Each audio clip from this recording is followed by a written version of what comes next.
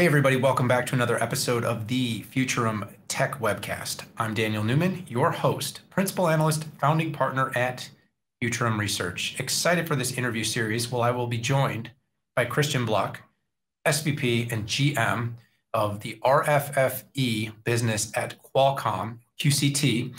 He'll be joining the show in just a minute. And we're going to talk a little bit about this business because it's been exciting. It's been fast growing. And if you saw me most recently on Yahoo Finance or my opinion piece on MarketWatch, you will see I'm very bullish on this particular business unit.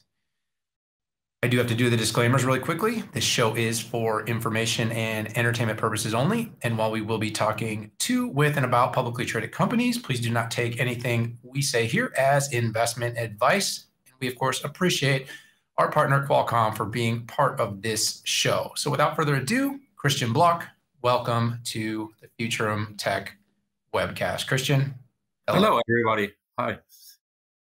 Great to have you here. I really appreciate you taking some time. Hopefully you're heard in the setup. We've been following what you're doing in the business very, very closely, and so we're gonna talk about that. But beforehand, I gave everybody your title, told everybody what you do. But anytime someone joins the Futurum Tech Webcast, especially for the first time, I love to just hear from them about their job, what they're doing at the company, a little bit about what that means day in and day out. So if you don't mind just giving everyone the background on your role at Qualcomm. Yeah, I've been joining Qualcomm a little more than 4 years ago, so coming from TDK, and started in Qualcomm with a vision that we will go to make a change in the RF front end for the 5G and beyond. And I'm leading this group since the beginning. I joined Qualcomm. It's a business which has been growing up year by year, and with a big team, a lot of talent. And I'm really proud to be now in a system company showing that we can do different in RF front end.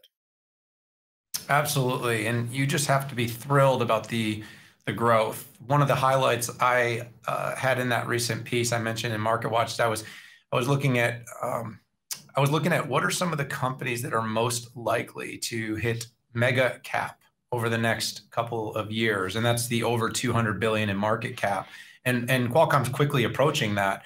But one of the things that whether it's been my conversations with Cristiano Amon or with yourself, that's really been fueling this isn't just about the handsets. It's been about these adjacent businesses that have really started to take significant portions of your overall QCT revenue, and I think in the most recent quarter was 38%, and on a annual run rate to over 5 billion. And we'll talk more about that later. But just congratulations. I mean, what a tremendous outsized result. Yeah, thank you very much. So it was a good team effort here. We had good talks with the customers. We were able to convince the customers, and when I joined Qualcomm, we announced that moving to Qualcomm, the business had a size of roughly 1 billion. And yes, as you say, we were able to grow it by almost five times within this time frame. So not so bad, I think, also. Absolutely. It's terrific.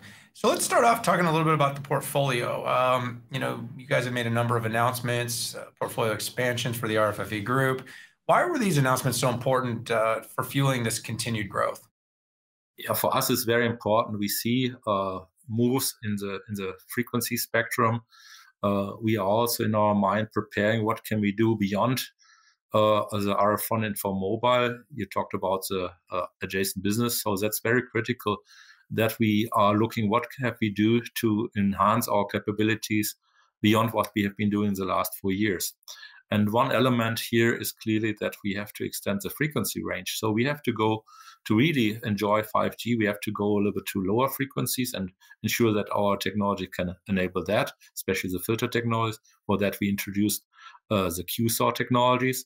And lately, and this was announcement last days, we also thought about what is about the higher frequencies. And we have been working quite a long time on that.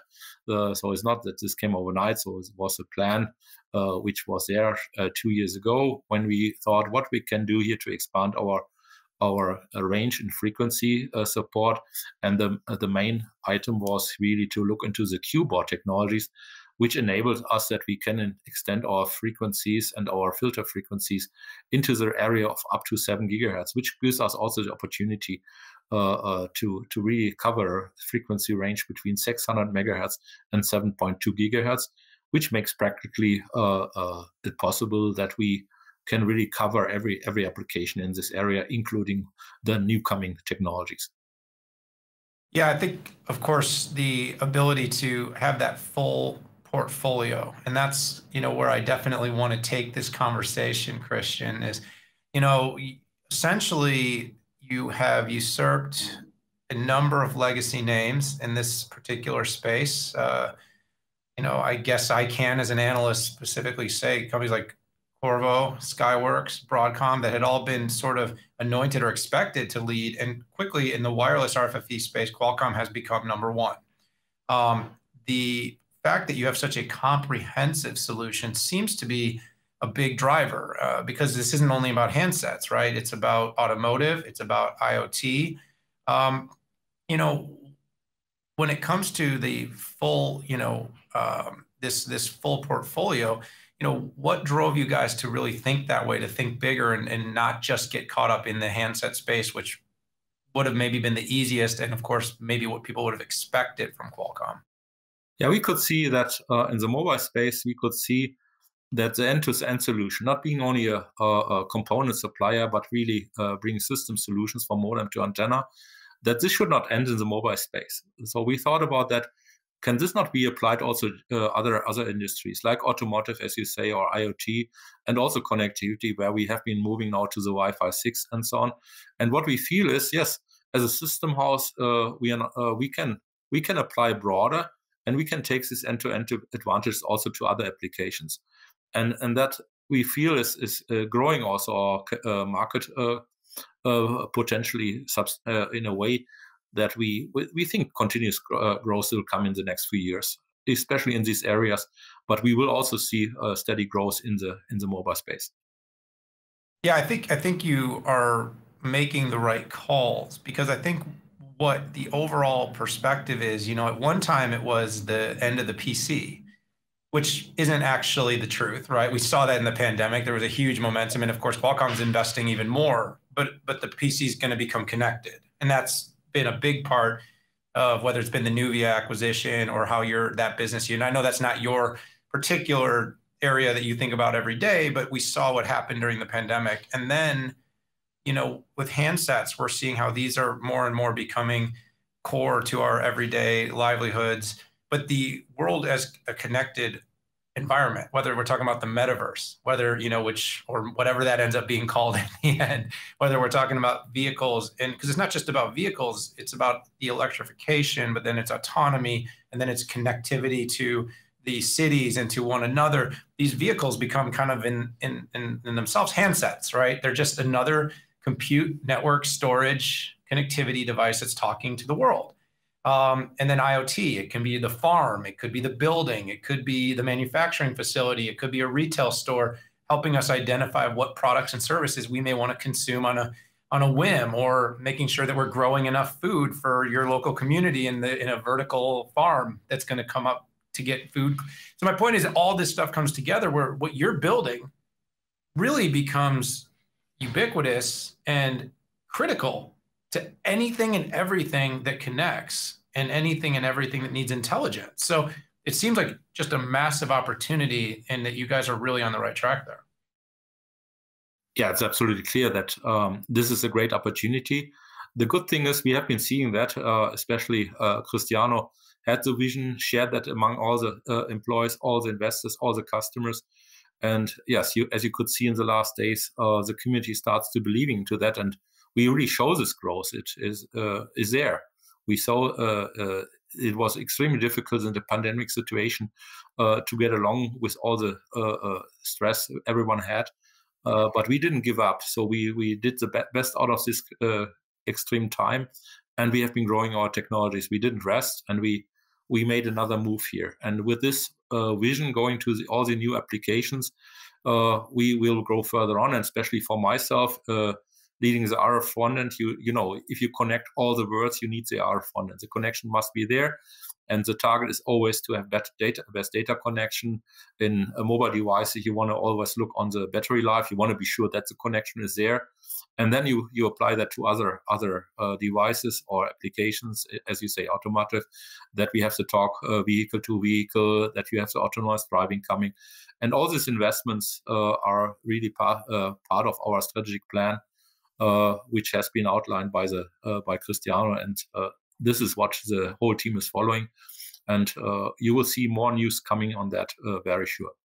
Yeah, I'm excited to continue to hear more. I know next week you and I will both be in New York for Investor Day. So depending on the date that you heard this, that would be mid-November of 2021. I always say that because, these shows are out there for a long time. So next week is middle of November 2021. Part of the reason I also think you guys have been so successful is that this is really hard. We've seen this with certain handset makers that maybe tried to go out on their own and quickly realized that this particular technology that you guys have become so prolific at building is complex, and that even if you can get the modem right, the radio is a whole nother challenge on a global scale. So something to kind of just everyone to keep in mind about what makes this not only a short-term gain for Qualcomm, but it's something that you guys are really sticky in terms of growth because of the work, the innovation, the patents, the engineering, all required. I do want to finish off by digging just a little bit into the numbers.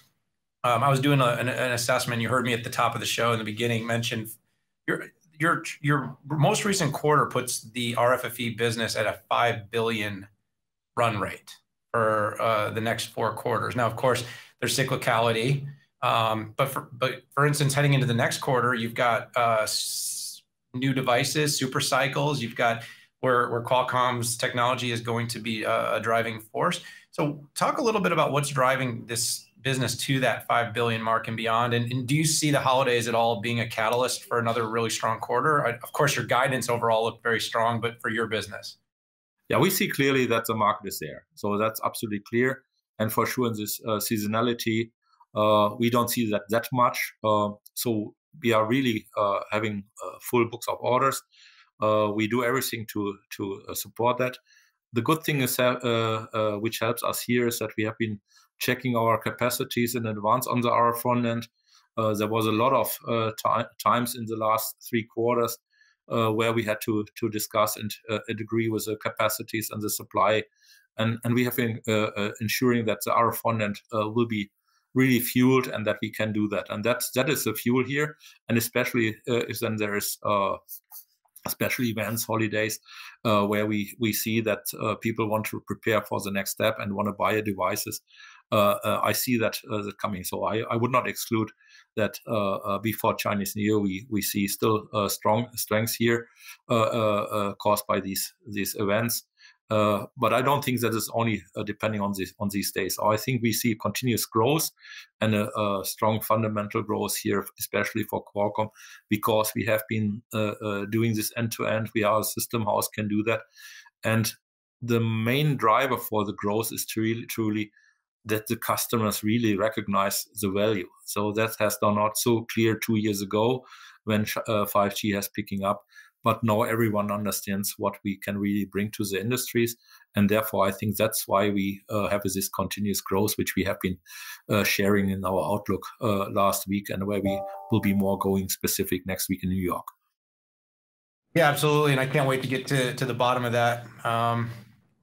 As an analyst, when you make these bold predictions like I'm making about growth and future success, it's always good when it gets validated. And so I made the call early. The adjacencies were going to be critical. You were making the right bets into the right places, and the company seems to be bearing fruit. Of course, things like the supply chain shortage, while clearly not hitting Qualcomm as hard as it's hit some other companies in the industry, still shows that there's a lot of demand out there, and that pent-up demand probably can only mean one thing for a company that's managed their supply chain this well, is that there's even more growth at their disposal. Of course, you have to continue to execute. You got to continue to innovate. You got to continue to build right, because competition's real. And of course, they're going to come after you and they're going to try their best to disrupt. But that's something that your organization for a long time has faced and has been able to manage very well. Christian Block, I want to thank you so much for joining me here in the Futurum Tech Webcast. Congratulations on all the success of your business unit. I promise you I'll be tracking it. We will be talking about it. And I hope for the sake of yourself, or your team, and your stakeholders, that the trajectory you're on is one that you can continue for the long run. Will do. We will deliver. Thank you so much. I'd love to have you back soon. See you in a bit, Christian. And there you have it, everybody. Really appreciate Christian Block from Qualcomm joining to talk a little bit about the RFFE business. I've been pretty bullish in the market in my assessment and with my analysis about how this business unit has been impacting the overall company and how important it's going to be to the continued connectivity of our devices, of our things, in our communities, of our vehicles, and so much more. So there's the inside scoop. More to come next week, mid-November 21. I'll be heading to Qualcomm's Investor Day, and I will get more and potentially be sharing more. But for this edition of the Futurum Tech Webcast, time to say goodbye. Hit that subscribe button. Join us for future episodes, both interviews and thought leadership from the analyst team at Futurum Research. But for now, goodbye. See you later.